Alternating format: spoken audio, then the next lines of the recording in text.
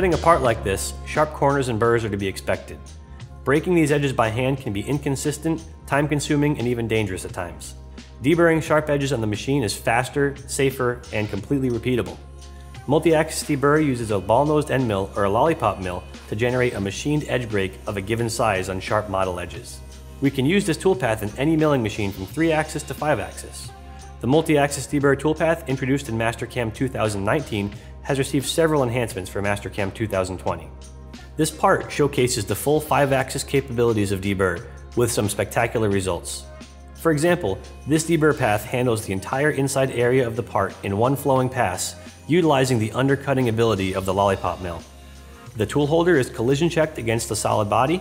There are smooth entry and exit moves, as well as a final safe move to the clearance area. To create a deburr toolpath, we first select the solid body.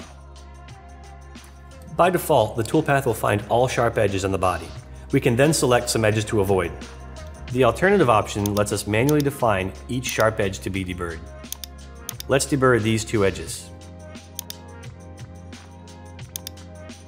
Now we define our edge break size.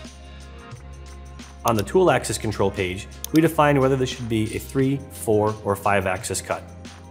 For this sample, let's use 3+2. 3+2 will index the cutter to a new orientation for each chain only when necessary, cutting down on extra 5-axis motion.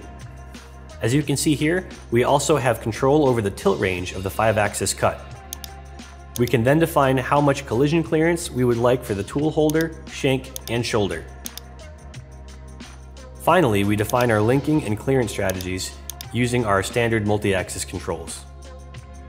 The resulting toolpath is smooth, clean, easy to create, and it did not require manual geometry creation or model alterations.